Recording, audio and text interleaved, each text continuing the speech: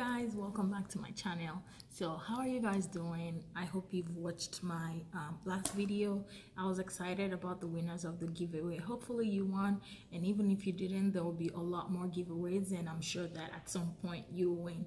So yeah, I'm excited about that. And today I wanted to come on here and talk about how I travel and how I do so, within a budget. So I don't make a lot of money, like I'm not Kim Kardashian obviously or anything, but I still want to have fun and put a holiday, going to the beach and doing fun things because I want to see the world. I didn't get a chance to travel when I was young because my parents were akagom.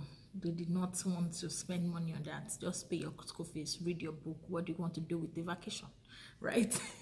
And then but yeah, on a serious note, I really want to see the world. I want to travel and see amazing places and cultures that I've never experienced. So how do I do this on a budget? I'm going to be talking about that in this video, and I hope that you watch till the very end and that you subscribe, you like, and you share to your friends. If you're a student or you're working and you don't have just enough money to like travel, if you think that traveling is just this, going on a vacation, you have to spend thousands of dollars. Sometimes you have to, but there are places you can go to that would not cost you as much, and I'll be giving you those tips. The first point is to plan ahead. So if you think that at the beginning of the year in January you want to have 2 vacations, or one international trip and 1 local trip, try to look for that time that you get time off work or off school and schedule that plane ticket, buy that plane ticket ahead of time.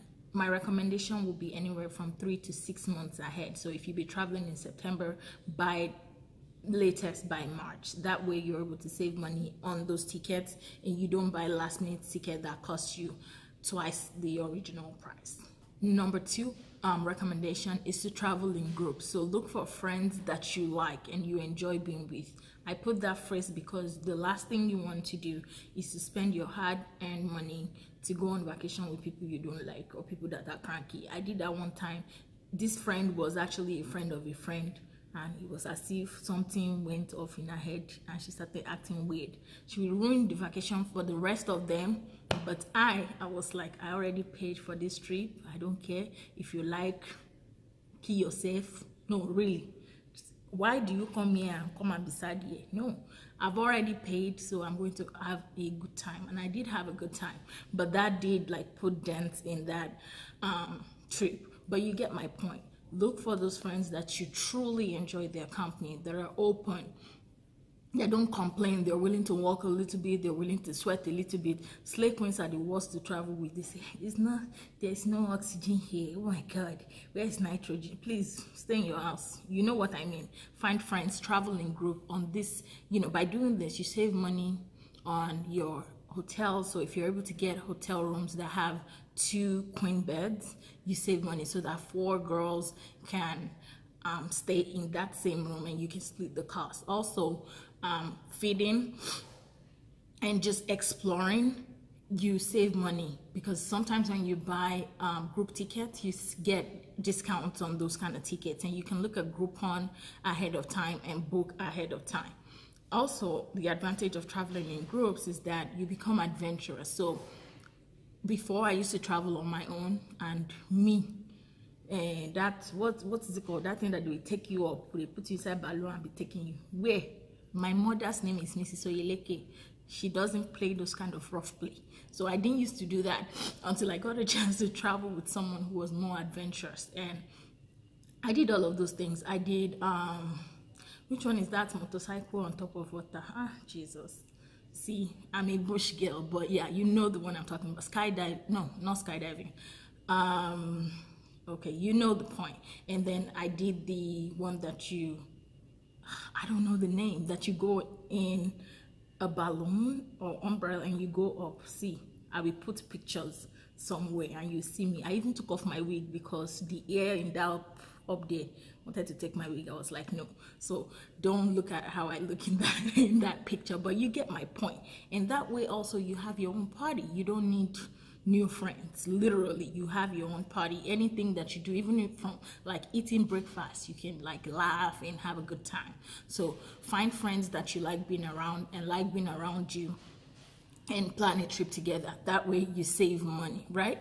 So another tip, the number third, imagine the third tip is to be on time. So on the day of travel and your day of return, make sure that you have your bags packed and you get to the airport on time. There is nothing more annoying than missing your flight. Those air hostesses, if you go and meet the one that her eye is strong, she will just raise up her eye like this. Until you pay that money, they are not letting you go on the next flight. Don't be like me. I traveled one time and I got stuck in Heathrow Airport, or whatever it's called, and that lady, in fact, the accent she was even speaking, I did not even understand.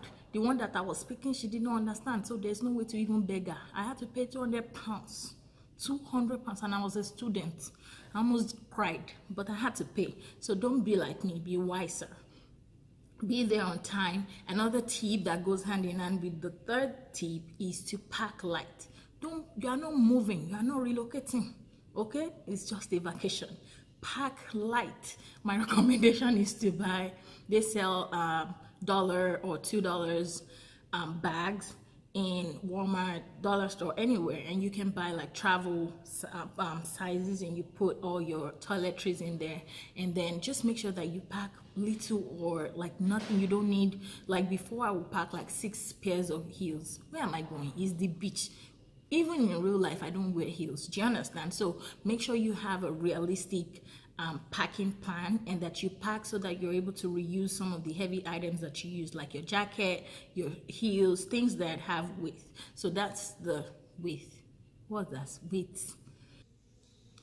Another way that I save money is by using services like Sky Scanner. It's pretty much a service that lets you buy one-way flights, and you can buy the cheapest one-way flight from your departure airport to your arrival airport. I'll leave the description box below. I don't know how to explain it better than that, but you get cheaper rates. So instead of, think about it like flights traveling from maybe like Dallas to California. They stop in Nashville, for example, and you are just going to Nashville, so you're only going to the first leg of that trip. You can get it for cheap, and you just get off the plane and go to Nashville. So it's like a hack that you can use. But in this situation, you're not allowed to check in a bag, because remember, if you check in a bag, until you get to your destination, you don't get your bag back. So you can kind of like plan and use the system to favor you that way, because sometimes those flights are cheaper. So that would be my next tip. Another website that does similar kind of service is called Scott's Cheap Travel. I'll link the description box, the link in the description box below, and you can check it out, and you can register so they send you tickets when they get deals. I see tickets to China, to Bali, to different places below $300. So can you imagine? So definitely check them out. Another tip that I have is to travel light, so that you don't pay for bags and you don't have a lot of junk with you while you're traveling. Also, the last but not the least tip is to remember to bring all your equipment and accessories. I can pronounce things like that. But yeah, don't forget, if you're going to like the beach, or you're going to somewhere where you'll be in the water a lot, they charge so much to take your pictures under the water. If you've been on a cruise or anywhere, you know what I'm talking about. They charge you ridiculous amount. And sometimes you just want memories, so you just pay. I paid $80 one time for pictures of me looking like a baby elephant inside the water. It wasn't even a cute picture, but I wanted it. So remember to take your GoPro, your waterproof cameras, your swimsuits, your flip-flops, your sun protector, your hats, your sunglasses. Just remember to take your waterproof phone case and things like that. Those things they sell, you know, on the cruise or wherever, but they're like super expensive. Don't pay attention to the people in the back. I'm filming in a public place, so their faces are not showing, so I shouldn't get in a lot of trouble. but you get my point. And I hope that I've covered all of those things. I think that I have covered the ones that have come to my mind and the ones that I thought about before making this video. Thank you guys for watching my video. Thank you for coming back. I truly appreciate your support. I appreciate you lot, my friends who keep reposting and sharing with your friends. I see you all. God bless you. And if you're new, if this is the first time you're seeing my pretty face, you need to subscribe. Click